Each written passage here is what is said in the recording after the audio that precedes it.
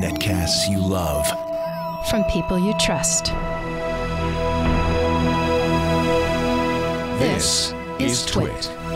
Bandwidth for TWiT specials is provided by CashFly at CACHEFLY.com. This is TWiT Live special number 246, recorded April 13th, 2015. Broadcast Minds at NAB.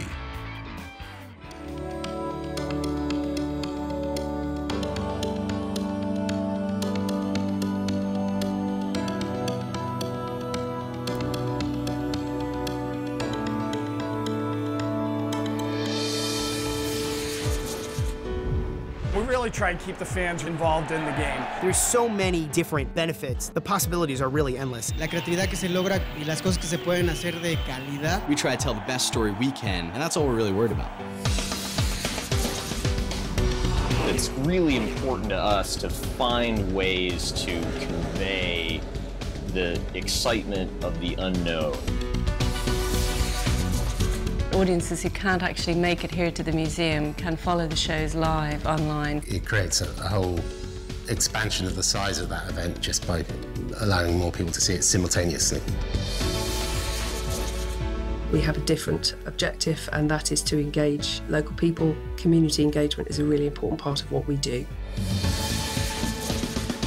These guys, they want to show off to each other, they want to show what they've done.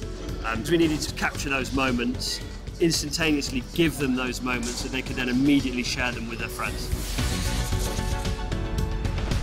We're challenged to raise the bar. So I think we're really pushing the boundaries of what corporate television is and can be. It was kind of cool to know that thousands of people are watching something that I'm creating right now. You put a lot of hours, you put a lot of work into it. And, you know, whenever people give you that acknowledgement of job well done, you put on a good show, no better feeling than that.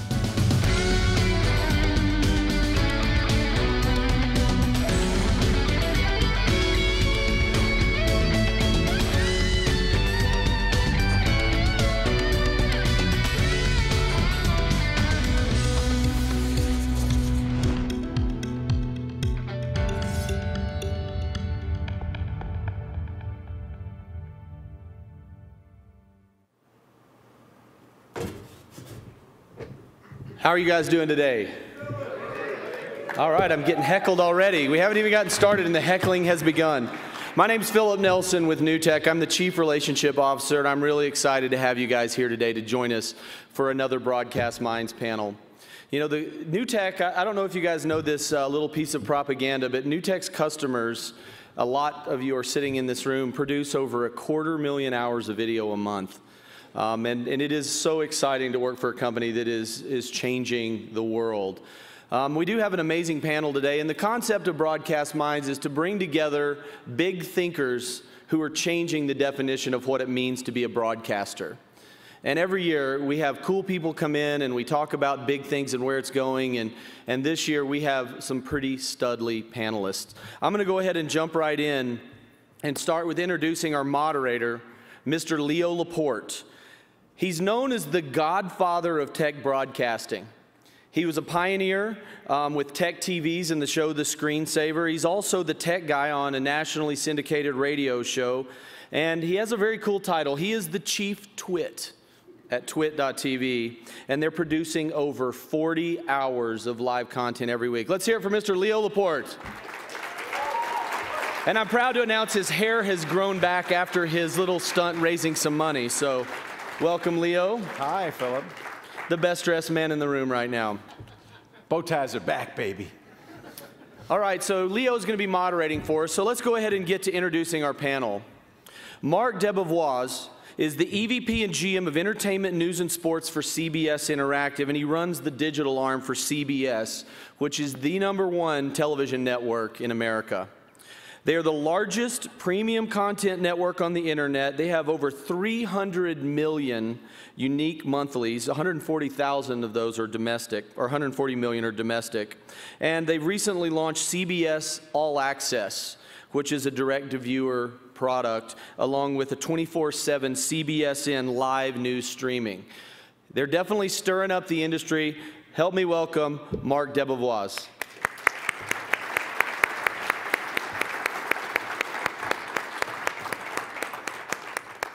All right, our next panelist, once again, all these people are disruptive.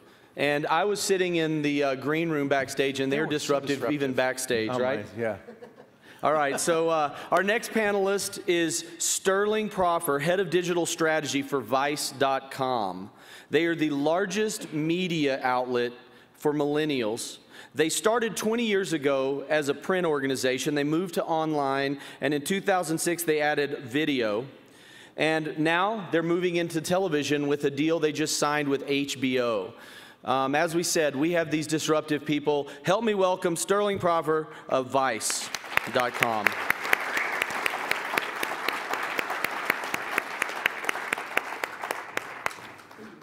All right, our final panelist for today is known as the Scobleizer. Robert Scoble, he's got a great title too. He's a futurist at Rackspace. He spends his life traveling the world and studying innovators. He's known to many, as I said, as the Scobleizer, and he has some pretty impressive social media statistics. 6.7 million Google Plus followers, 450,000 Twitter followers, 670,000 Facebook followers, and he's one of the first people to create video on the internet from within inside a company when he was with Microsoft. So help me welcome the Scobleizer, Robert Scoble. And he's carrying his Thor's hammer. But anyway, Leo, take it away. All right. Hey, thank you, Philip. Thank you for being here, everybody. And thanks to our panelists. It's a great panel. And, you know, it's really fun for me to walk through NAB every year and see how broadcasting is changing. And I'm wondering maybe if you guys could characterize it from your point of view. What is happening in broadcasting? What are the big issues going on? Why don't you start, Marc? Since you come from a traditional broadcaster. We got guys walking around with, you know, that's weird. 6-headed cameras. We should explain what that is. That's futurist. That is 6 GoPros, and it's designed to do what? Do 360 video for something like the Oculus Rift, but YouTube just turned on the ability to scroll around. So if I was recording this on stage right now, the viewer could decide who they're going to look at. We could explain, too, that Robert just got back from Coachella. He's had 3 hours sleep. I haven't even taken off my glasses yet. And you can see the GoPro video at the GoPro booth, the video you shot at Coachella. They're processing it right now. Okay. Yeah. So are they going to put it up, or are they just going to show it at the booth? I don't know. Yeah. I'm sure we're going to put some of it up. It might take me a week to edit it and stuff like that. Is that part of what's changing broadcasting, Marc? Maybe. We don't know yet. We were talking about it. It's not really consumer ready, I think, yet. It's coming. When everybody's wearing goggles instead of staring at us with their eyeballs, maybe we'll be there. But it still needs a distribution mechanism. And actually, I think that's one of the big things that's changing in broadcast. It's really, you know, great content is still great content, and when you can create it, you're going to be in great shape. I think that's true of a couple of us here on the panel. But I think what's really changing is how you distribute it and how you put it out and get it to consumers. And I think, you know, I look at it as sort of 3 big trends that have shaped where we are. One is connectivity is now universal. Essentially have 80% of homes with a broadband connection that can deliver robust video in a very, you know, clean and good way. You have device proliferation that's absolutely massive, right? Who doesn't have a smartphone? I have like 9 people filming me right here, right. Or they were filming him. We're on Meerkat. Everybody, we got 80 Meerkats. How many people know about what Meerkat is? Pretty good number. Yeah. Can we take a quick vote? Meerkat versus Periscope. Who's on Team Meerkat? No one. Who's on Team Periscope? Ooh. Wow. The owners dominate. No, and I think the third piece is that now that connected device class is going to move sort of back to the TV. You now have, you know, set-top boxes that can deliver IP signals that are really, you know, clean and easy to get onto if you have the right technology. So you put those 3 things together, and you're really going to see an explosion of a new form of distribution that you haven't seen before. Yeah, you know, web distribution's been growing, it's been massive, but I think you're really going to see that shift, you know, continue. I think we're probably 3 years in. We didn't know we were 3 years into probably a big 10-year shift as it happens over the next, you know, next 7 years. It feels like it's starting to happen. You can start seeing the evidence of it. Sterling, you're a content guy. Do you care about distribution? Of course. We like to own as much of it as we can, and then What do you mean own it? Well, just control it. Not in the old days, that meant you had a television tower and a transmitter or a printing press. Yeah. You don't mean that. Well, I mean, you know, you can basically rent or lease. There are all these buzzwords that you can use for how you treat, how you get your content out into the world. But what you can definitely say for sure is that content owners now have a lot more control over how, when, and where it goes. And I think that presents a really incredible opportunity for people that can actually start to think about where and how that content is consumed while they're thinking about how they make it. I mean, if you just look at Robert here with his awesome rig, I mean, he's thinking about how and where people are going to watch this, whether it's on YouTube, whether it's on an Oculus device, whatever it may be. You know, it starts to really inform the creative process, right? In the world of 2D TV, you know, I mean, I went to film school, and day one they teach you, right, the 180 TV. Rule, right? Yeah. They teach you the 180. Don't break that, or else you confuse the audience. I mean, when you can look in 360 degrees, it kind of introduces What does it even a whole mean? new art. Yeah. What does it all mean? You can't cross the line in 3D video, 360 video. It's hard to shoot with this because there's no crew. You're always in the shot, right? So there are many broadcasters who like that idea. The movie magic of 3D video and 360 video. It's not for Would you say Vice is an aggregator, though, or what is? Well, I mean, we aggregate ourselves. Yeah, you create the content. We make 100% of what we distribute. Interesting. So, you know, for us, you know, discovering video and discovering content of any kind is tricky enough. And oftentimes you don't necessarily know who made the video, and you don't know if it's just been aggregated into some place or where the original content came from. And for us, you know, we found that Vice has been consistently a breath of fresh air for our audience. They always know that they can come to us, and what they see or wherever they see the Vice brand, whether it's on our website, on Facebook, on YouTube, on Instagram, on any platform, social, OTT, TV, whatever, that there's going to actually be consistency in the voice and consistency in the content that they're going to be able to. And I actually just had someone say this again the other day, which is, you know, people have said that we're one of the few content companies where you don't need to see any graphics, you don't need to see any watermarks, anything, and you can still know that it's a Vice piece of content. Yeah.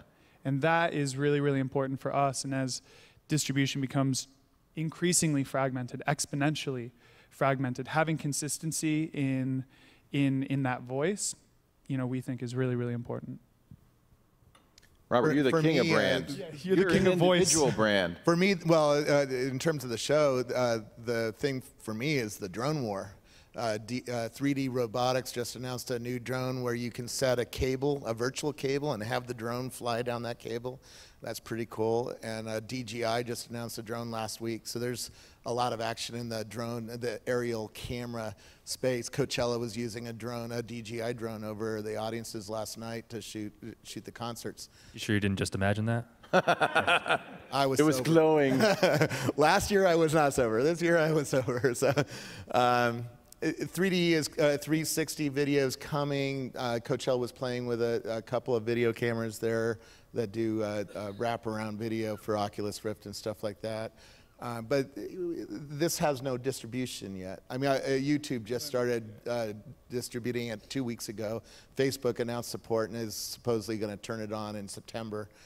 So I think this story is going to be NAB next year. There's going to be a lot of cameras that are going to come out. From what I hear, there's a few camera companies that are working on 360 cameras for next year, and that'll be the show theme next year. But I think this year is drones. You know, if you're in the consumer space, in terms of you know, 4K is starting to become real. I think in terms of screen. But Robert, you and I are technologists, so we're kind of fascinated by technology, maybe to an excess. It sounds like, you know, Sterling's saying content is king. Marc, you are, part of your job is to bring content to new technologies. How much do you pay attention to technology? How much do you pay attention to content? Well, I mean, I think of it as content is king, distribution's queen, and essentially technology should be the, I don't know, the servant in between. Maybe that's a bad way to say it, but the place that can get you from content to distribution, right? Are you looking at different new technologies, thinking, how do we apply this to what we do? Or? Absolutely. I mean, I think what impacts us more, camera technology will evolve to the point at which it can be used to shoot some of the content, and then therefore the creators can use it. But I certainly have creators at this point saying, I want to put a GoPro on my set, or I want to put a GoPro here. They refer to it as a GoPro, first of all, instead of as a camera. Which that's like Kleenex. It's the brand. It's like Q-tips. Yeah. But I think we think about more technology like social media and how that changed how people discover and find our programming. The distribution of the new set-top boxes out there like Roku or how Chromecast works or Apple TV or any of the game consoles, and how those enable us to take an internet signal to the television. Frankly, mobile over the last 5 years and the explosive growth that is. I mean, it's just absolutely phenomenal, and where everything's it's now surpassed desktop, if you count tablet and phone together in terms of consumption for us and frankly for everyone in the video space. So I think it's a means to an end, a type of distribution, but a very essential and important part of how to get there. How did it work at CBS? Did Les Moonves say, we got to be in this, let's go find somebody like Marc and figure out how to do it? Is that what happens? I mean, I don't know how they I know how they found me, which is a guy named Xander Lurie, who now runs media over at GoPro, was the that's funny. CFO at CNET and got acquired, and he and I used to be bankers together 15, 20 years ago. Yeah. So I'm a recovering investment banker. But like when we came together about 4 years ago, the new group that runs CBS Interactive, we started to look at what was going to evolve, and probably about 2.5 years ago, we started to say, we were growing and we had the division working pretty nicely, but we said, look, there's something that's going to change here pretty big, and we have a couple of big opportunities. One in news, about how do we were delivering news 2.5 hours a day. Meanwhile, we were creating enough news to program a full channel. Right. And why weren't we exploiting that? Right. Well, now we have a new distribution mechanism, which was we could do that, and we could target it at younger audiences, and use new anchors, and do all kinds of things. So that's what the impetus for CBSN was, a great collaboration between our news division and Interactive to launch a new product there across probably 7 or 8 platforms on the first day. And then All Access was the other big innovation, which was our direct-to-consumer subscription product that also includes the live linear feed of your local television station, your local CBS station, and that was really sort of a 2-year process of thinking about where our competitors had gone with Hulu Plus, had sort of had their brands taken off it, but had gotten their content out there, and where we were in the TV everywhere landscape, sort of not having the right deals in place with our distributors to really execute those rights. Meanwhile, knowing we could do it from a tech perspective. So we really talked about that, honestly, for a year, then started building it for about 9 months, and then finally launched it. So there's a difference in speed between how fast tech moves and how fast you can move. And also, you don't want to probably move as fast as technology. We have a great business. And right. You have to be...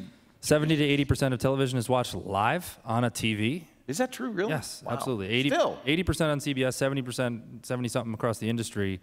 And I think people fell asleep on live. When the first 10 years of sort of internet video were like on demand, search, you'll figure it out. You know what you want. Come on, and forgot the fact that like people like to be programmed to. They like to be aggregated to around a brand. 80%. Yeah, and sports and news drive a lot of that, but it is essentially 70-80%. That's a good example with DVRs in place. That's a good example of how you can get ahead of the game by not understanding your audience. I would have assumed that most people are watching on demand now. That's amazing. That's very interesting. You did something interesting at Vice. First of all, I had no idea, and you were telling me Sterling Vice is started 21 years ago as a magazine. But the modern Vice really is targeted at millennials. It's targeted at younger people. Yeah. Vice did start as a Gen X company. It was a bunch of 20-somethings in 1994 who were having fun. Making a magazine about sex, drugs, and rock and roll. Right. And hence the name. Well, the name is actually a funny story. Originally, the company was the Voice of Montreal, and for reasons that we don't need to get into, they needed to change their name, and so they decided to drop the O and call it Vice. Was that a good move or a bad move? Sometimes I think Vice sends a message. Maybe it doesn't among millennials. Is that what? I mean... You're stuck with it, I guess, now. We're very happy with it. But, the company went online in '99, started a record label in 2001. We've always had our foothold, I guess, in youth culture. And when we went online, the audience aged down, obviously. And, you know, Vice has always been, you know, Vice is not a company where we make boardroom decisions about this is the direction that we're headed, and here's the gap in the market, and here's where we're going to go.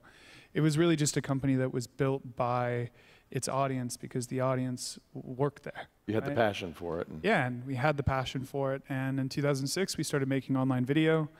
And that's when the company really started to grow. And in 2009, we launched the first vertical, or the first new channel in the Vice family, which is called Motherboard, which is focused on science and technology.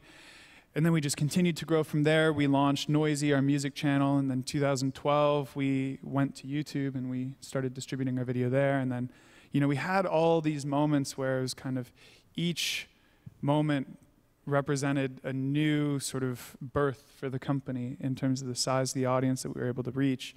And really, you know, the story of Vice is the story of the evolution of technology, right? Like, it was, you know, the ability to put out a magazine that you could design on your computer, right?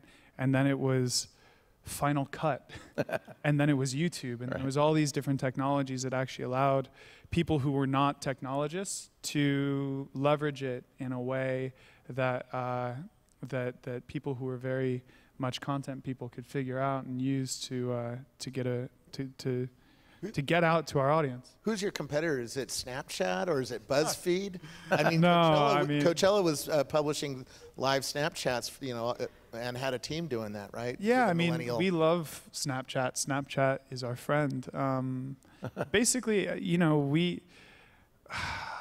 I mean, it's a funny question. If you break up the Vice business, I bet half this audience hasn't even tried Snapchat. Who has Snapchat installed on their phone? Yeah. A third? A third. A third. I mean, Vice actually has a partnership with Snapchat. They launched something called Discover, which is really nice because it's not an aggregation of everything. Right. It's a set of hand-selected partners that they worked with who are publishing to Snapchat in a way that really makes sense for the Snapchat audience. When they launched that, it wasn't very long ago, I thought this is really interesting because there's no way to monetize it.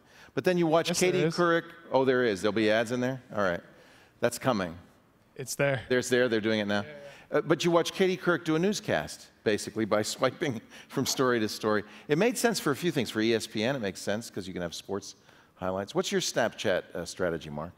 We're talking to them. I mean, we think it's interesting. Our audiences aren't necessarily, you know, there's a lot of people on Snapchat, so I don't say our audiences aren't there, but we're trying to figure out what the right strategy for us is for each of our brands. I mean, I think for sports, it makes a lot of sense. For news, it makes a lot of sense. It does. For the quick hit stuff. For entertainment, it's a little less obvious, right, of how you, like, make, you know, NCIS work for Snapchat. I don't think it's going to. It doesn't make sense. So we have to pick our spots and find the right areas.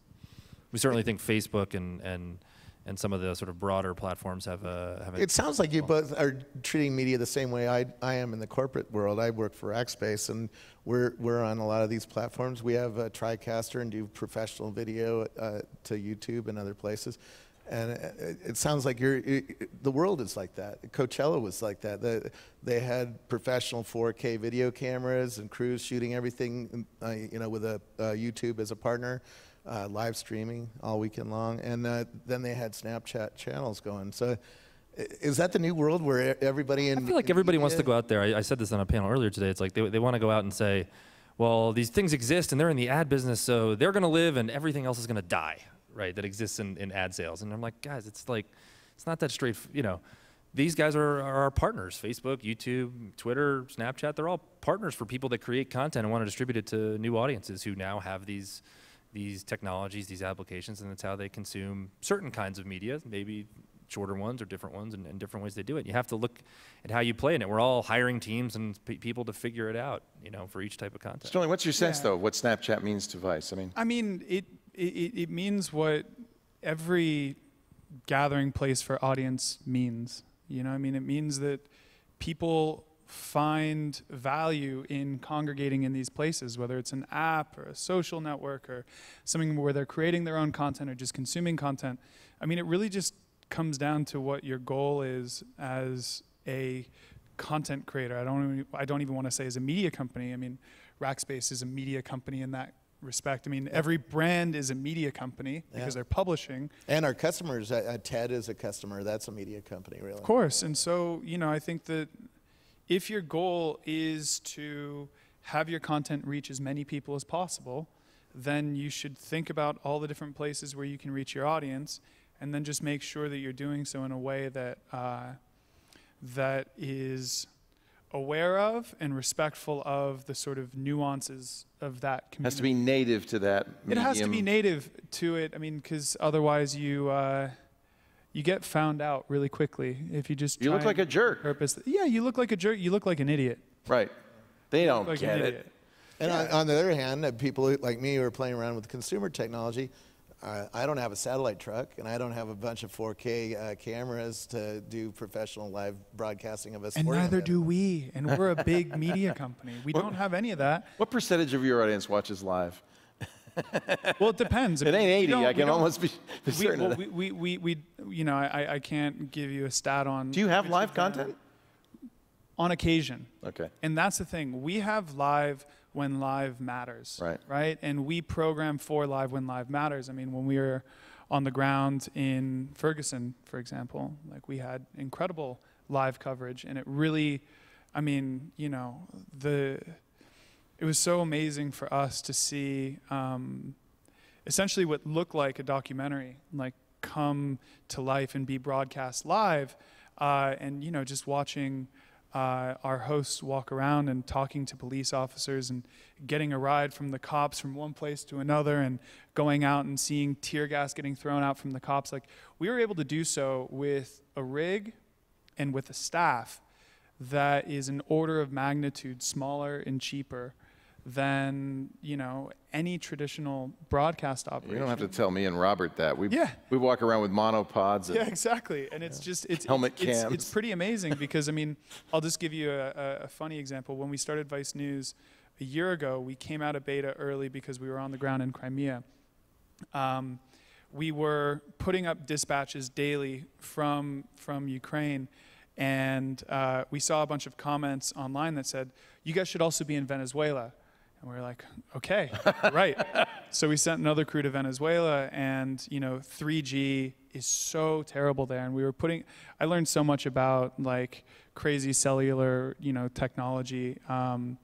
And basically what happened is we were dealing with situations that were just so terrible. We had just launched such a bare bones staff. Our global head of content, Alex Miller, was trying to live stream, and he was trying and trying and trying, and the signal kept cutting out. We ended up having to put together and hijack a rig where I ended up calling him on my cell phone, patching that audio from the 1/8 inch in my phone out into a computer, which I think we then screen capped that to pull the audio and push that out to a feed. But we were able to do live, you know, over the web in a situation where basically the government was trying to shut down any live broadcast. And the fact is, we could do that because we had mobile technology and we had a really killer crew who could basically, you know, duct tape together the internet. But this is something Edward R. Murrow may never have done. But is this something that, I want to ask Marc this, do you think audiences are more open now to kind of guerrilla coverage and rough and ready coverage? Yeah, I mean, I think when we launched CBSN, our view was we're going to launch a very professional looking product, but it's certainly going to be at fractions of the cost of what it would cost to run. I mean, the tweet that I always use is a guy, I've probably gotten this guy fired 3 times, so I won't use his name again, but he's a local producer for an NBC station who tweeted out that CBSN is what MSNBC should have been. Wow. And I like that because it's true. It's what we thought of as like where's headline news? Where's the guy that's just covering the news all day long and doing it live? And the reason live matters is for things like Ferguson or when the, you know, Charlie Hebdo happens or when those things happen, you're there, and you're there with staff that knows how to handle that. And that matters for people, and I think that's when people tune in. And what we see from the data, at least early, is that people are, first of all, watching live 2 to 1. And we literally make every asset that flows through CBSN comes into a DVR and pops into a VOD playlist right on the left-hand side of the screen. So you literally have full VOD access to the past hour instantly, and yet they're still watching the live 2 to 1, right? Because they're wanting, like, what is the news? I don't need to pick my news. I want to know what the news is. And when you have a live event, we see, you know, 3, 4, 5x spikes. And so I mean, it wasn't a joke, but what we were saying is that the live is driven by what I would call mainstream, sort of serious news events that happen, and the VOD is essentially driven by pop culture. You know, there's no urgency. Bobby with Christina got in the Right. hospital, you know, or this or that, you know, something that is pop culture, celebrity, you know, something around that nature that is driving the VOD views. But the live stuff is driven by when a hard news story happens or a mainstream story happens. That's when you see those spikes. I think it's so funny that this panel is called Broadcast Mind, because I think what you're really seeing is a complete deconstruction of what media is, of what broadcast is. It feels like technology is fragmenting it, is reinventing it. It's almost like bebop, where you're taking a chord and dividing it into a bunch of notes, and we don't know how it's going to fall. How does he? I mean, does the audience accept this? Is my question. Is this what they want? Or is this what we're doing because we can? Well, you know, at Coachella, I saw a third of the people shooting this way and 2/3 of the people shooting this way. Because that's the right way. For a mobile phone, but you know, people in this room think this makes people is so angry. Horrid, right? Yeah. Because I don't want to watch vertical video on my big 65. But on your smartphone, you do. Yes. Yeah. Mostly because the new things are social. It's not all about the video. It's about all the people who are chatting with you. I was doing an interview with the geek who runs Coachella on Saturday on Meerkat, and there was 1,000 people watching, and they were asking really interesting questions, making my interview better. You know. So what do you do? I mean, in a deconstructed environment where, you know, it's almost as if we threw everything up in the air and we see what happens. You can't go too fast because, I mean, again, your audience is, you can't drag your audience into this. I mean, are they telling you what they want? I'd throw two things out there. I mean, look, we're all experimenting, and that's good, and we're trying to figure out what people want with new technology and new, you know, devices and connectivity and all those pieces. But my view is that brands are still going to matter. Brands that you can, you know, whether it's trust or aggregation of content you like or whatever, brands will matter. It's not just, everyone's like, oh, it's just about the show. Look, trust me, the show absolutely matters more than anything, or the content itself. But wrapping it in an aggregated brand that people understand and can come to, I think is going to be even more important as it fragments more.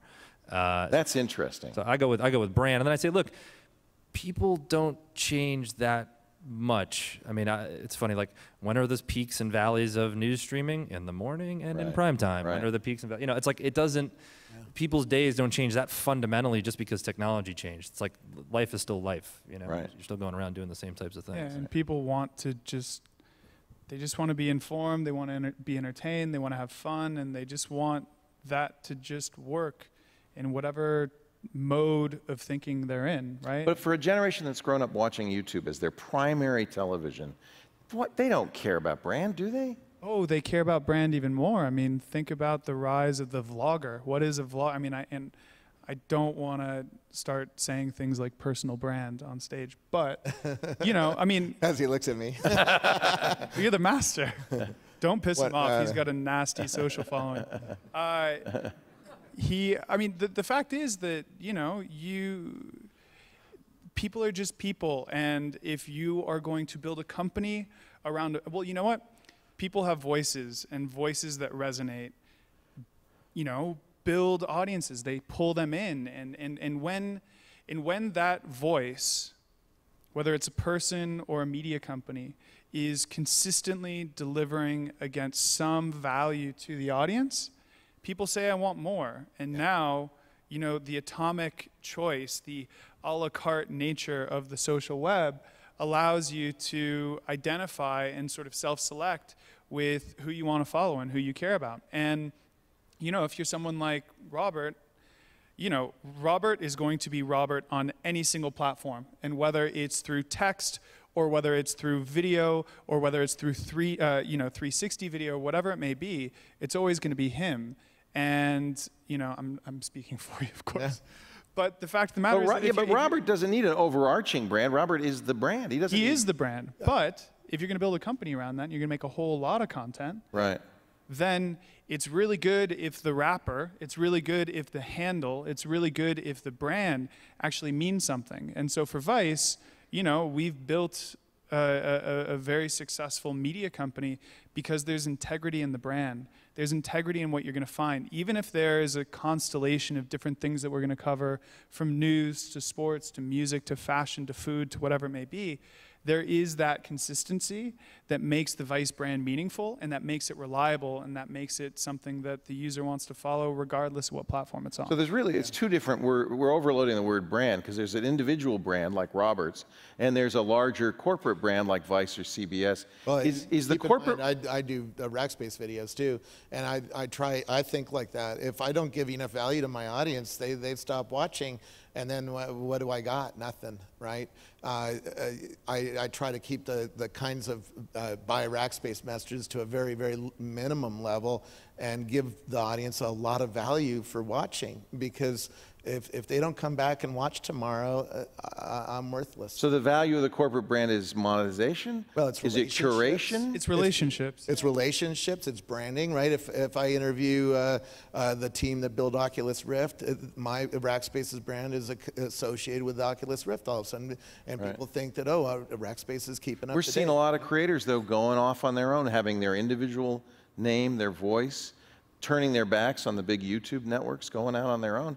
Is there, do they need? I mean, just for this thing, there's, oh God, how many? There's three video sites that you can distribute this video. Right, YouTube's one of them. Yep. V-Video. The problem, nobody even knows about them. Right? They know YouTube. Little Star. Right. Is and Facebook's probably going the to do nicest it. one. Facebook's coming in September. YouTube is out as of 2 weeks ago. So even this space is radically changing, and the space of of YouTube continues to shift a little bit here and there. So, what is the brand CBS? What is that? What do you bring to the table that an individual creator should be interested in that? Well, I mean, besides capitalization, right? I mean, we really don't play in the sort of make a show in your basement, put it on TV space. We're spending billions of dollars on programming every year. From major sporting events to news to major entertainment programming. Although I've had some of my pictures and video on CBS down in the basement on TV. If you have news, for instance, I had John Edwards on a plane with his mistress. I had the only pictures, and they were on all the TV networks, and they weren't that sharp or that. No, news is a different beast, right? To some extent, but look, I mean, when you're in that business, then that's not really individual I mean, there are creators and their creative powers, but they're also spending millions of dollars per episode to create very high quality premium content. And I'd say that's different than the space that YouTube has created, which I think has been phenomenal, right? That they've created a space for individual creators to have a voice.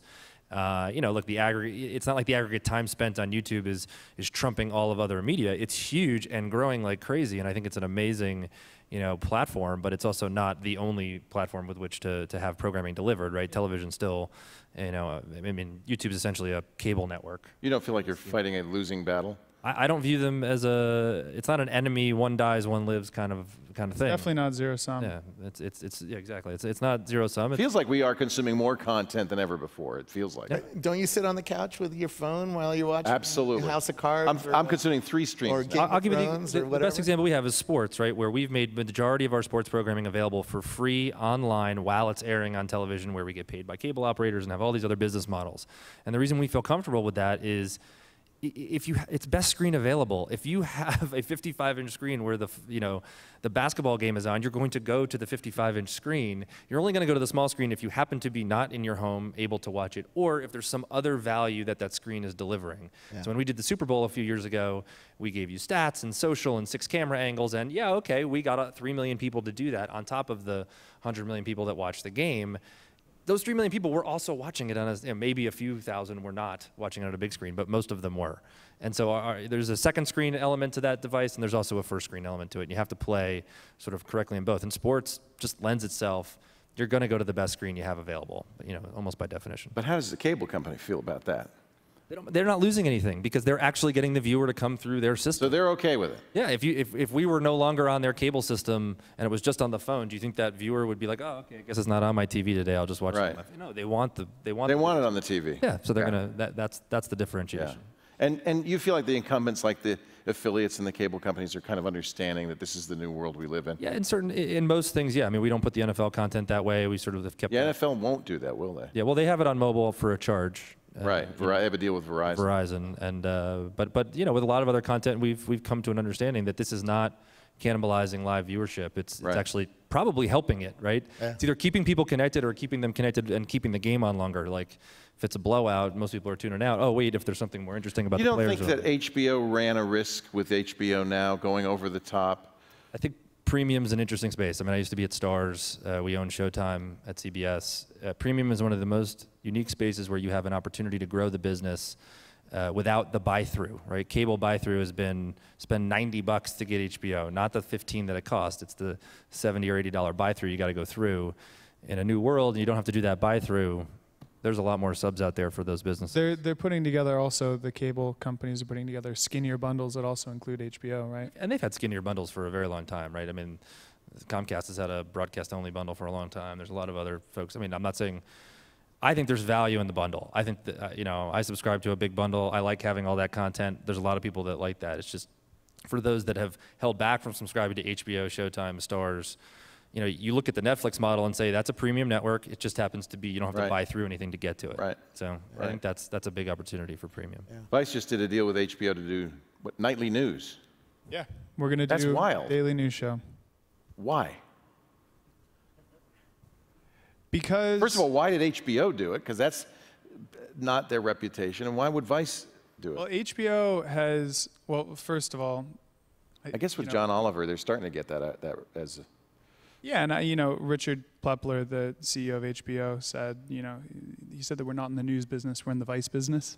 So, that must have made you feel good. Yeah, warm and fuzzies all over. But you know, I think that HBO has just been an absolutely incredible partner for us, and they do they see this as a way to get younger people who are not watching TV watching HBO? Well, what I will say is I definitely think that there is, you know, there is a real opportunity. There's a moment, and you know, I don't need to sort of say anything beyond painting the picture of Jon Stewart stepping down from The Daily Show. Yep. Colbert's headed over to CBS. John Oliver's now with HBO. Yep. So there's a real opportunity to engage young people in news again. I mean, the thing that has been consistent for us is, you know, young people, millennials, are consuming more news than ever before. So they're more engaged with news and more engaged with the world around them. They just are less engaged with the news brands that they've had. Yeah. And you know, what we found in not only just talking to them, but in conducting research, is we just found that they didn't feel that they were having their voice represented, and they wanted transparency, and they wanted to feel like that someone was out there sort of, you know, telling the stories that they want heard in a way that actually resonates with them. And that's just what we've done, and that's what we've done consistently across any category. But our news content has consistently been the most successful content that we've made. And so as a result, we've just looked for ways to help that reach more and more people. And frankly, HBO has been an incredible partner and an incredible platform to help us tell those stories, and to tell them without any of the restrictions that we'd normally see elsewhere. How many of you watched oh, you probably didn't watch Game of Thrones last night because you're all here, right? Yes, we did. You did? Did you watch it on cable, HBO Go, or HBO Now? HBO Now? Did anybody watch HBO Now? One person in the back. I guess it's not a threat. How did it work on HBO Now? Was there stuttering? Was it flawless playback? Because that was one of the concerns, right? And they went to the MLB network and... Wait, I was down in Australia when the iPhone was launched, and I was hanging out with some Telstra executives, and they pulled out 2 iPads. One, they put up their server load, so they knew how hard their servers were being hit. And the other one, they pulled up Australian football, and we're watching live football on an iPad. And I think that's the new world. You know, we'll bring our own screens around and watch wherever we want. I was watching TED videos live streaming on my mobile phone, you know, while I was walking around San Francisco. So that's really your job, Marc, is to say, how do we take an existing mainstream media brand and move it into the 21st century? Is that really what you see? I should just rewrite my job description just like that. Perfect. Done. Yeah.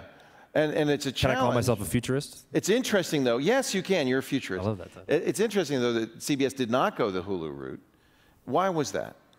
Look, I mean, I wasn't at the company when they made that decision initially, but turned out to be the right decision. I absolutely would have hopefully advised the same thing at the time. I think it was a smart decision, and I think for a number of reasons for CBS, #1 television network, whatever it is, 9 of the last 11 years or something like that, and they didn't need to.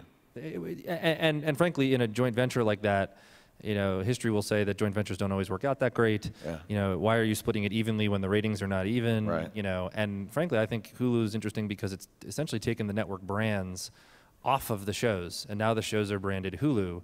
And so if they are never able to monetize the equity of Hulu in some interesting way, they've basically just given up their brands. They've destroyed a lot of value. Yeah, I don't know if it's destroyed the value of their brands overall, but it certainly isn't helping their brands be aggregators for the future. We view it as the CBS brand will still be an aggregator, like it was 20 years ago, like it is today, like it will be tomorrow.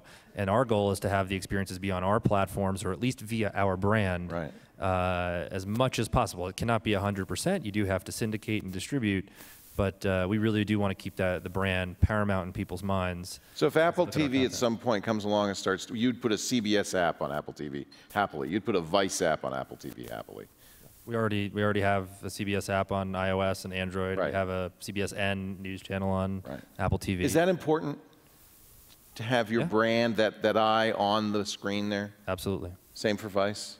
Yeah. I think that the way that we see it is it's very, very, very important to have your own, a Vice branded experience across all these platforms. That said, we don't necessarily think that should be the only place the Vice content should be available and consumed. The Vice branded ecosystem, our websites, apps, OTT, whatever it may be, definitely need to be I like to call it like the safest place to consume Vice, meaning it should feel that everything that you want from us is there, it's nicely organized, it's available, it's personalized, it's everything that you'd ever expect to find from us. In addition to that, there's absolutely nothing that says that, that we wouldn't want audiences to be able to go to different places when they're in different moods and different sort of states and different times in their life and different mental states to say, oh, well, if I go over to YouTube, I want to be able to serendipitously discover Vice content and get lost for an hour, right? To be able to go into these different aggregated experiences.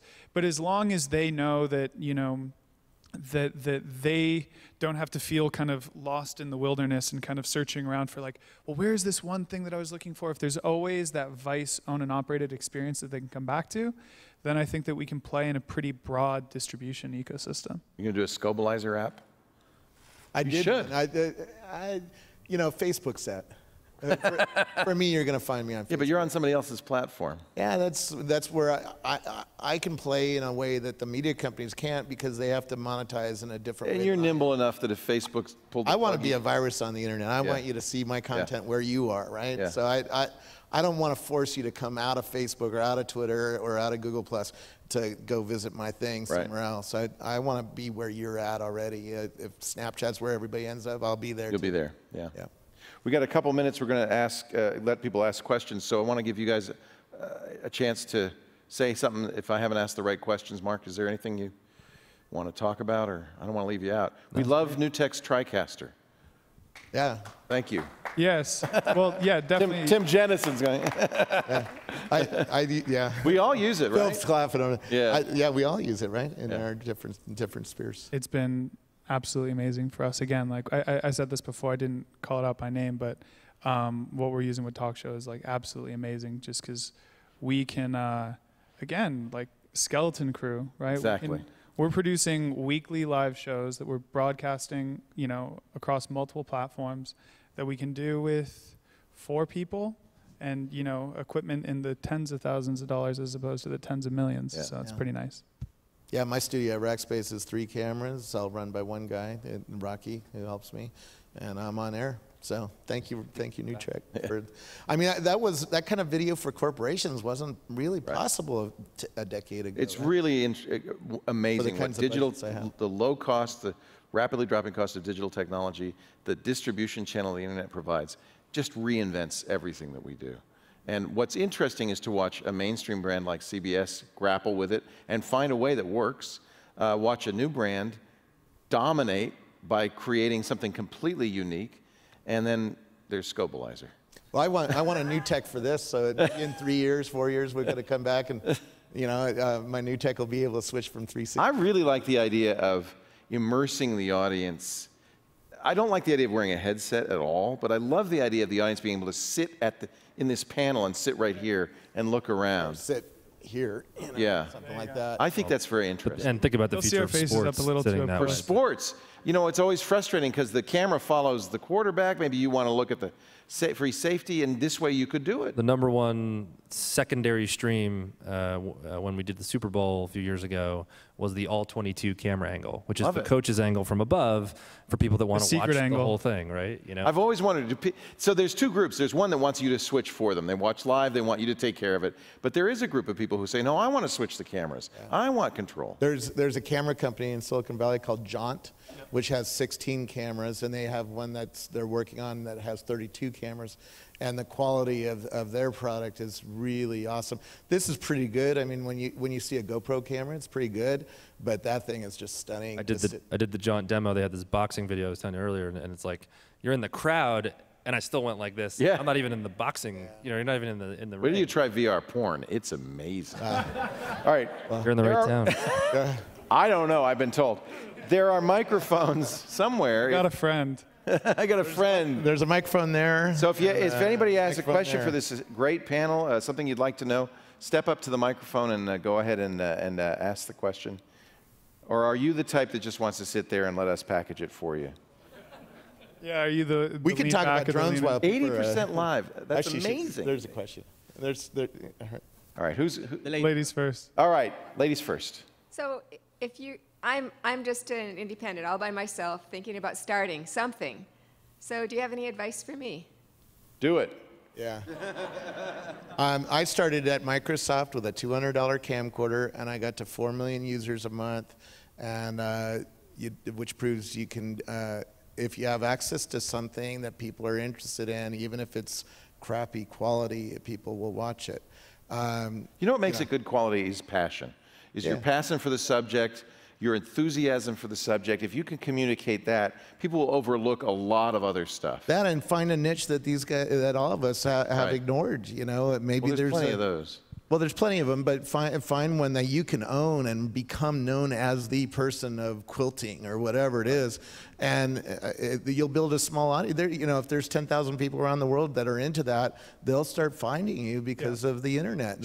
Show that you care. I think that's most important, because if you don't care, it comes through very, very easily. Oh, yeah. And I think that the internet and the media landscape is big enough for companies of all sizes. It's not zero sum. So just do something that's great, whether it's low quality, high quality, whatever it is. I mean, again, that's what we believe to the core, which is like, if you're not telling an interesting story, people have plenty of other options.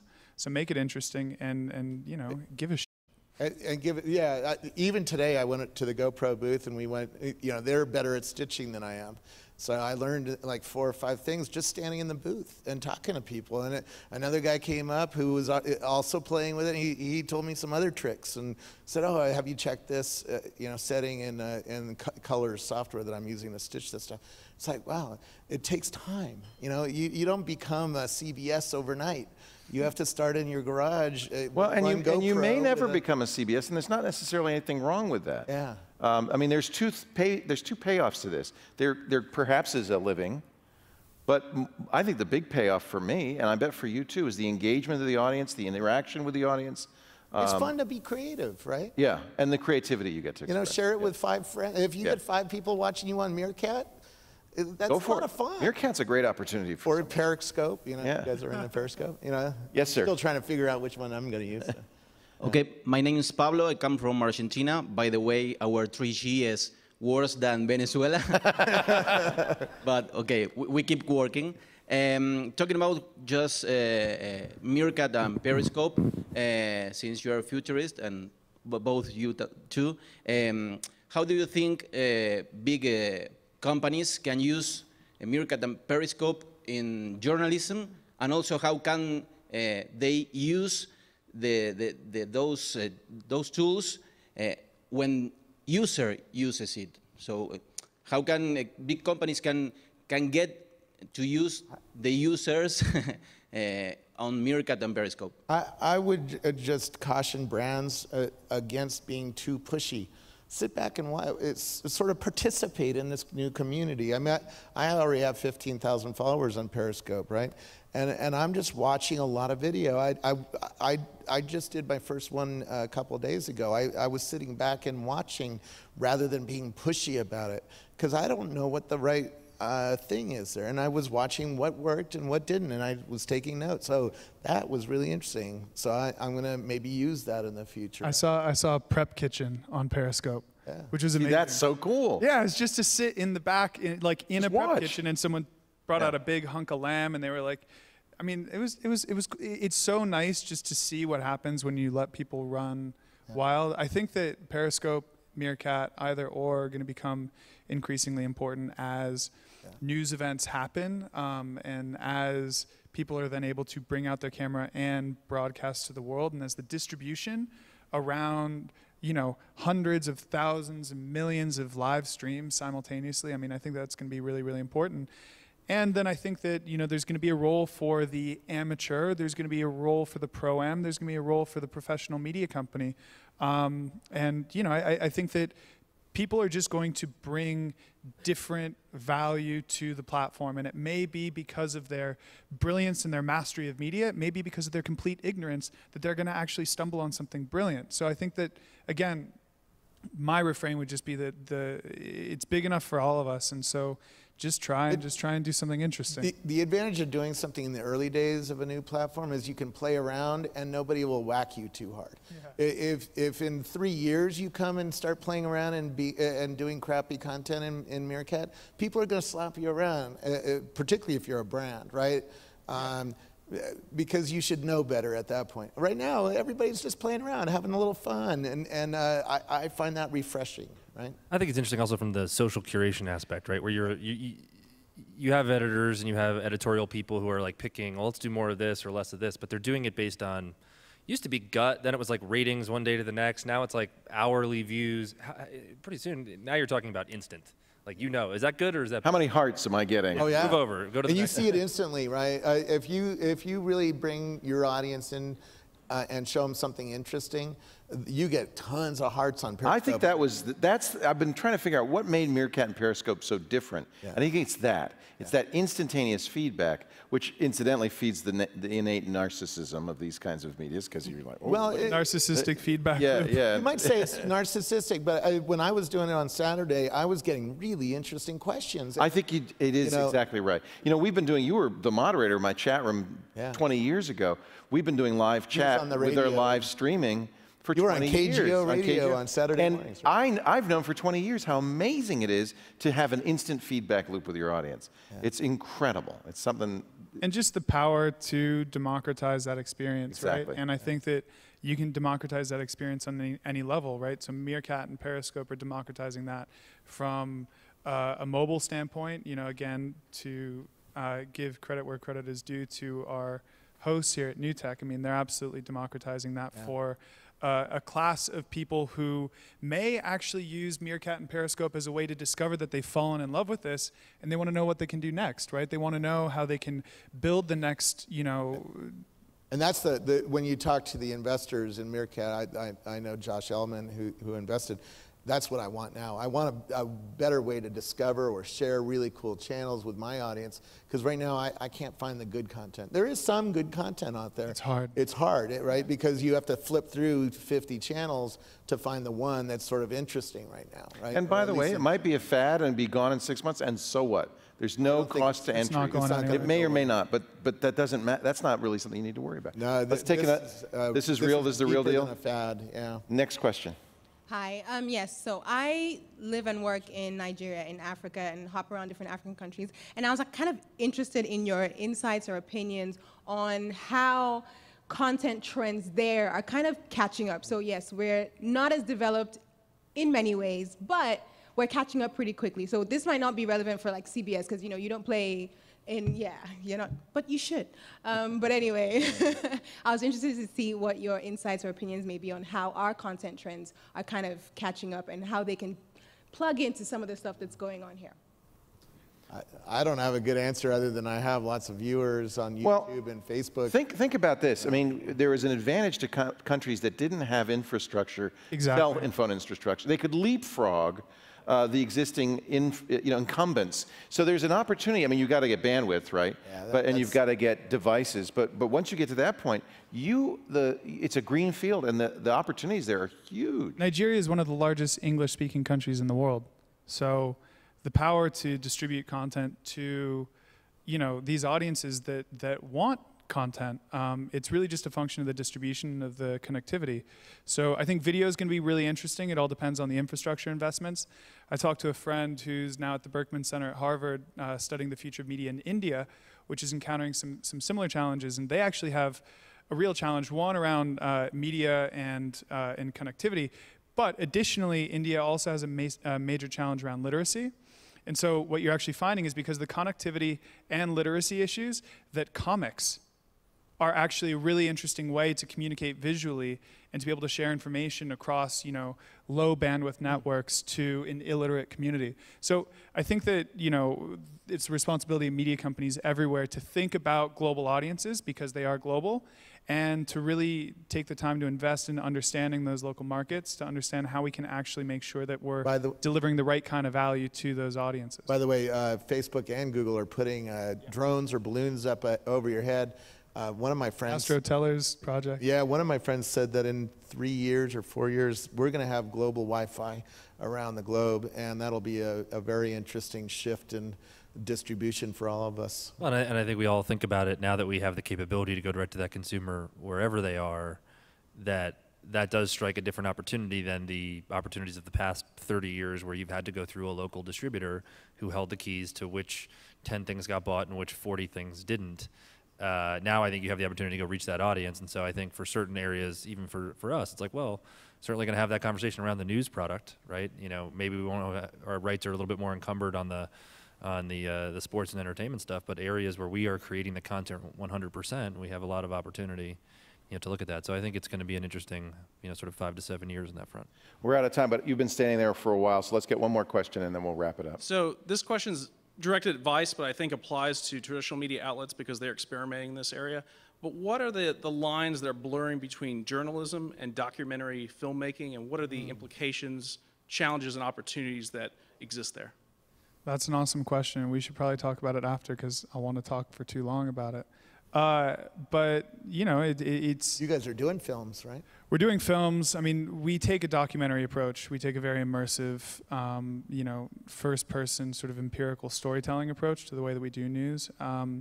We didn't call it news when we started. We called it storytelling because what are we doing? We're telling stories about the world around us, and we just really thought that a lot of things were interesting. So we put people on planes and sent them there and pointed our cameras and hit record. So, I think that you get more rigorous and you get more disciplined and you get more thorough as you mature. But really, we very publicly went to video production school back in 2006, 2007. And, look at where we are today. So I think it's a very iterative approach. And as long as you are, and this is true for, again, the leanest organization is the organization of one, hopefully. And then you kind of just have to... Or two. Or two, yeah. And then you just have to sort of find ways to push that forward. And then if you look at what Marc's doing, Marc is moving continents. You know what I mean? What he's doing with CBS. So it's just taking that discipline. It's never being satisfied with what you have. And it's always knowing that you can be better. And having people like Robert here running circles around you and showing you that you have to be. Yeah, come over to the GoPro booth and watch some of this video, and you get inspired for the future, right? If there's any lesson, it's that we're in a democracy, a brave new world. We're all starting over. and the opportunity is there for you guys. Thank you. You've been a wonderful audience, and thanks to our panelists. Great job, everybody. Philip? Let's hear it for Leo, Marc, Sterling, Robert Scoble. And also, I'd like to give a good shout out to Skype and Media for help sponsoring this event for us. And we'd like to thank the audience that watched online. And we hope to see you again next year. And speaking of, what'd you say, narcissism? What'd you call it? Yeah. Blatant narcissism or I don't know something? what- yeah. I think we should do a selfie from the stage. And everyone stands up and be in the background. So that'll be it. And come on, guys. All right. The off there. Are you Ellen? I'm Ellen.